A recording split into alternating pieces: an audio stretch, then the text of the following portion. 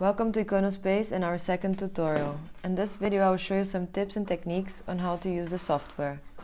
Today we'll go down to the ground and see our gallery from eye level. So, let's get started. Launch Ikonospace. You should see the practice level you created of the last video. Click on it to return to where you have left. If you have not created a previous space, simply click Launch, New Exhibition. To switch to the gallery view at ground level, go to the bottom right of the screen and click on the camera button icon.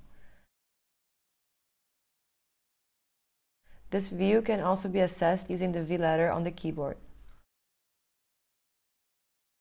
Left of the camera button, you have the Go To icon.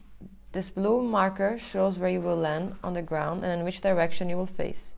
When you change view, it will bring you to this exact point. If you want to go to a specific spot in your gallery, just click on Go To Marker button and select a position on the gallery floor. The camera will instantly track to this point. It is also possible to directly face the desired direction. Let's go back to perspective view by clicking on the letter V. You can now click again on the Go Marker button, place it where you want to go, but this time press and hold the mouse click. While you hold, you can move the mouse around the marker so it faces different directions. On release, the camera will be oriented to the exact direction. Once on the ground or gallery floor, the controls are very similar to the top view camera controls. The keys A, W, S, and D allows you to move and strafe left or right.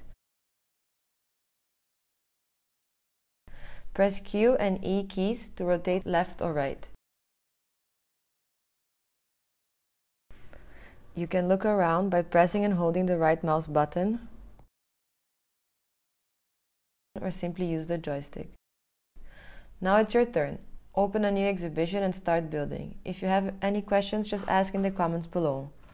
In the next tutorial, we will show you how to import images and hang your first artworks.